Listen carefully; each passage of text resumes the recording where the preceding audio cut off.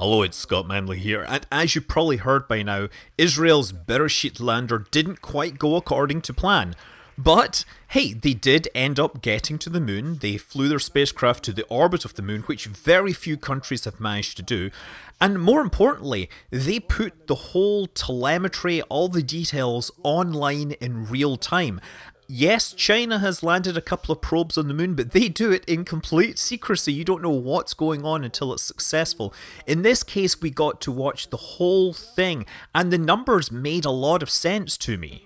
So there's two windows that we'll be seeing a lot, but they cut around between them so they're not always in the same place.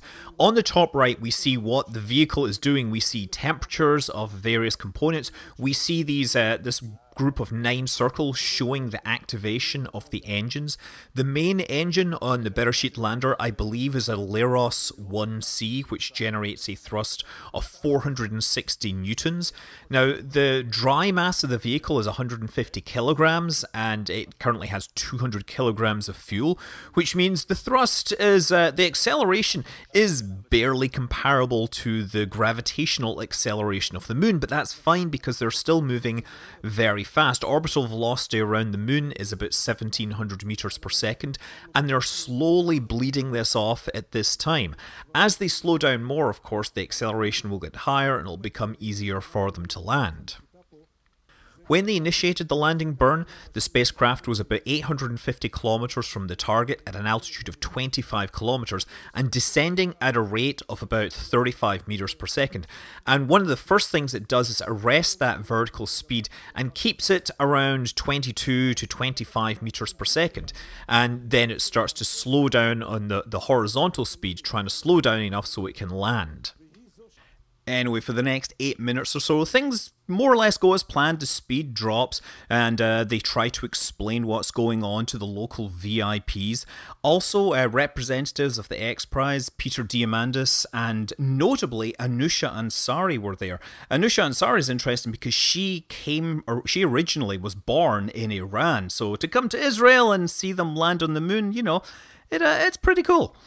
Anyway, just before the locals get bored, they bring up this nice picture, small country, big dreams, showing the spacecraft over a bunch of craters which internet sleuths have already identified. It's in a region north of the Sea of Serenity, as you would expect, because they would be heading south over it. Except that it's actually not quite in the right place, so many people think it came from a previous orbit. This is a close-up as seen from the Lunar Reconnaissance Orbiter, but it's much easier if you take that big crater and then you rotate it and you see how everything all kind of matches up here. I don't know, that's the best example I've got. The people on the internet are amazing at tracking these things down. Anyway, of course, they kept this up for a very long time, and then things start to go wrong. At this point, the engine has been burning for about 8 minutes, they're moving over 900 meters per second, and then something comes over the control loop. IMU-2 not okay. The IMU is of course the inertial measurement unit. That's the piece of hardware that tells the spacecraft which way it's facing or what speed it's rotating, how much it's accelerating, and it's very important if you're trying to navigate a spacecraft. But then the next thing that happens is we get a telemetry dropout. The panel on the left shows no engines firing, but I'm pretty sure they're still supposed to be firing, it's just they're not getting a signal. All the values are frozen at this time. Data for this was being supplied via the Deep Space Network with the assistance of the Jet Propulsion Laboratory in California. Obviously, it's not clear whether this fallout is due to a problem with the spacecraft or the DSN. I suspect it was the spacecraft. Now, the telemetry sort of comes back, and at this point, the descent rate has increased to 33 meters per second. That's about 10 meters per second faster. And the tilt angle is starting to flatten out. That means the spacecraft is turning so that it's no longer decelerating in its orbit, it's now pointed upwards according to the inertial measurement unit. But we continue to get dropouts on the telemetry. Note also that the panel on the right with the model of the spacecraft, that is getting updates, but the panel showing the spacecraft status on the left isn't getting anything until the data starts coming back, and when it comes back it is now moving downward at about 50 meters per second, but more importantly underneath it, the accelerometer is showing very low values for the acceleration. It's showing 0.6 meters per second. And that's kind of curious. It's burned about 20 kilograms of fuel in the time that it took during this dropout. The vertical speed is accelerating. And I think this 0.6 may actually be an erroneous value, because that is actually the acceleration the spacecraft would feel due to its orbital velocity, the centrifugal acceleration. So I believe at this point the spacecraft is basically free-falling and the engines aren't generating thrust. We're not sure what's really going on. We don't even know if the orientation is correct at this point because of the IMU failure. Now, it's basically moving towards the surface. I did some math and I figured out that once the speed gets over about 100 meters per second and the altitude is about 5 kilometers, that is the point of no return. At that point, its thruster, which I believe generates about 460 newtons of thrust, that does not have enough thrust to pull it out of the dive. And that is coincidentally the same time where they try to reset the computer. They call for a reset and the thing is now restarting everything. Maybe, rebooting the thing as it's falling towards the moon will fix it.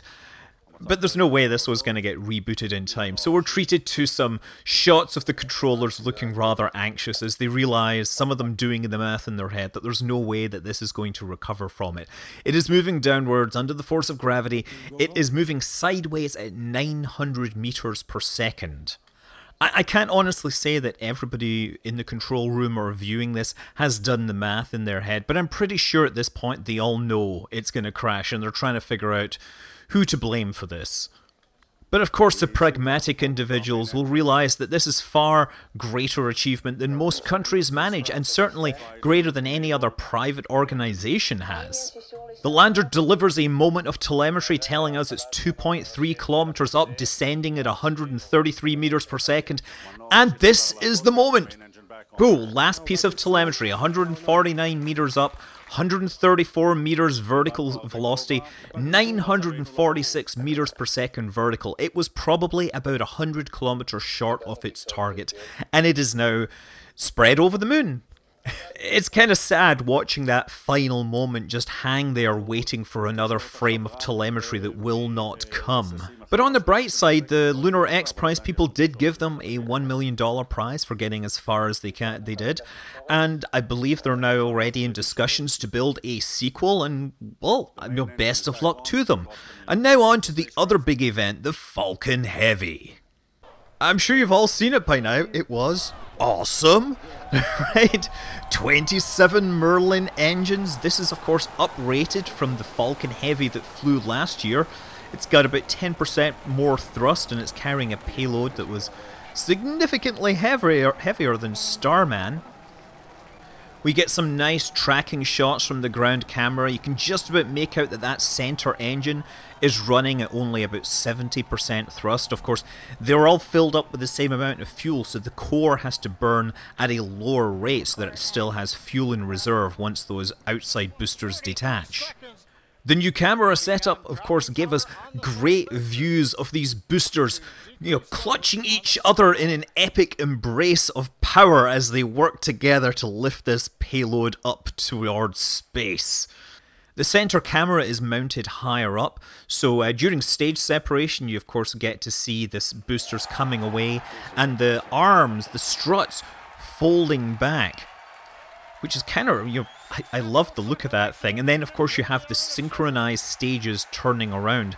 And the best part of this whole turnaround and descent is you can catch glimpses of each booster working together. It's kind of, I don't know, it's really kind of magical to watch this happen. Of course, those boosters are heading back to the launch site because that's the only place they have a place to land. They only have 2 drone ships, so if they had 3 they could land them all at sea, but not in this case. Now, the center core is a special version of the Falcon 9. It has to be reinforced, it has to have extra struts. The ones on the side are apparently generic Falcon 9, so those could get reused for other missions. They were all fresh cores on their very first flight in this case. After separation, the center core only burns for about 1 more minute, and then you get staging, and of course the center core now has to perform the hardest and fastest landing in SpaceX booster history. It's going to travel 967 kilometers downrange, and of course hit the landing barge. It's going to be moving faster and hotter. It's going to cover 967 kilometers in about 9 minutes. Think about that, 100 kilometers per minute.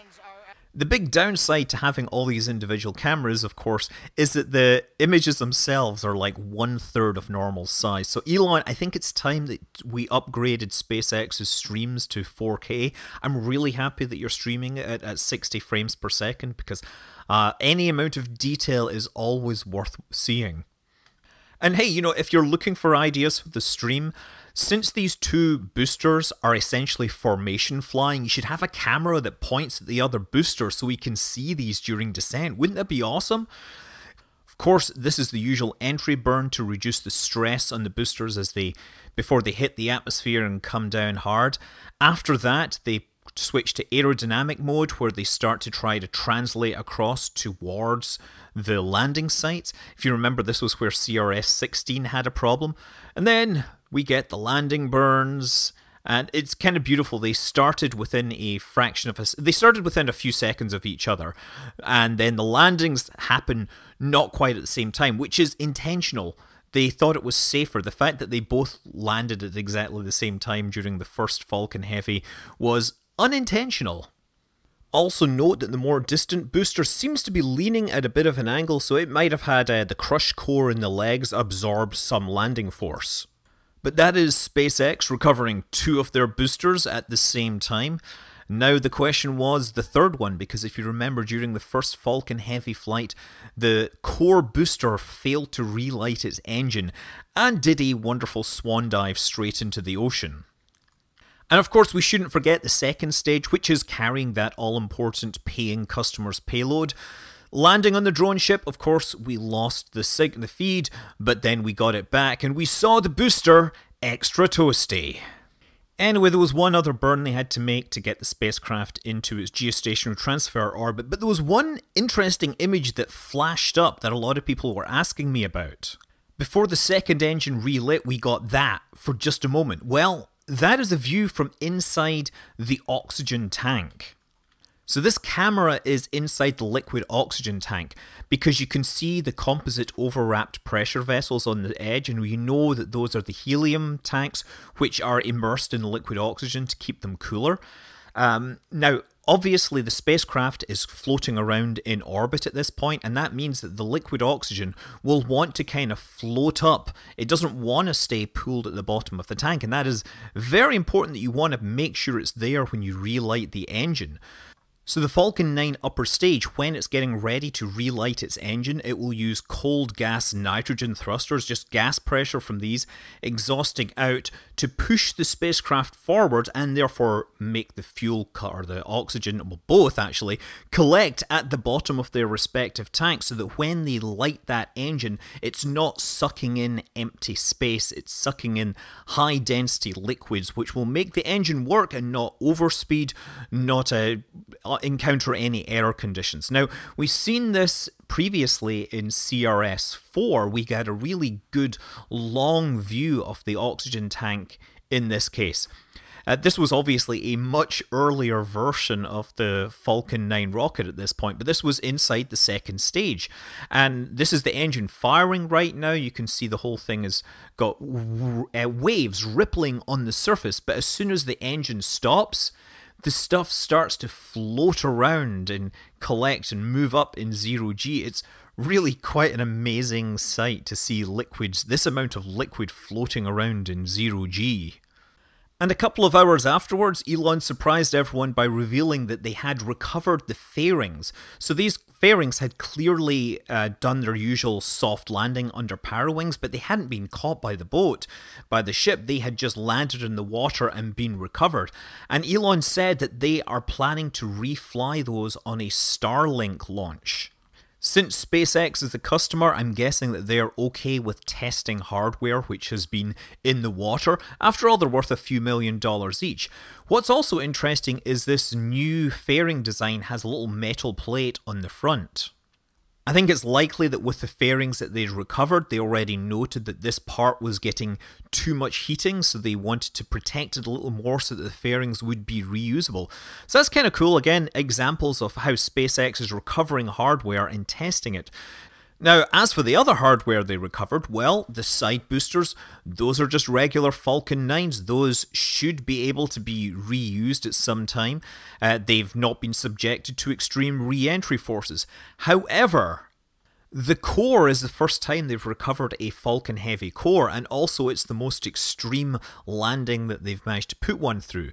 So I suspect that this one will get subjected to extra testing, and the other Falcon Heavy flights that we see in the future will also fly with fresh boosters. After all, Falcon Heavy is a new rocket, really, and they want to, give their customers good service at this time until they're sure that they can fly them with reflown boosters.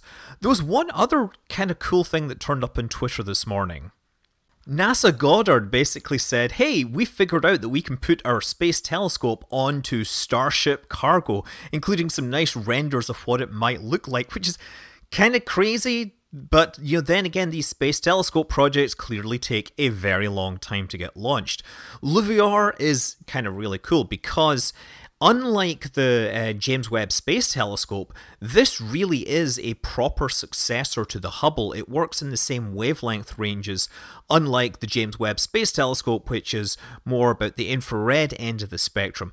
Of course, this thing is huge. It does fold up inside. There's a version that will fold up inside a 5-meter fairing, but there's a much bigger version which would require SLS, or, as they've just confirmed, should in theory fit inside Starship. So, of course, no guarantee that Starship will ever fly such a high-value payload, but it is interesting to see that at least within NASA, NASA is not a monolithic organization. NASA Goddard is more interested in its satellites, whereas Marshall Space Flight Center is much more interested in its rocket, as in the SLS. So yeah, it's been an interesting day, and I think I'll finally get some rest tomorrow. I'm Scott Manley. Fly safe.